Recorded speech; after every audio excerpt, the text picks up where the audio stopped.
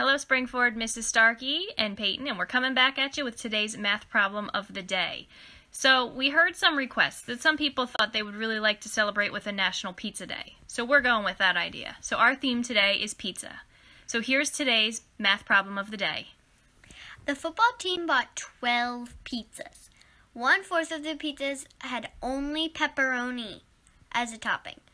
How many pizzas had pepperoni only? Oh, so how many pizzas have pepperoni only? We look forward to hearing back your answers. And have a great day. We miss you. I want pizza now.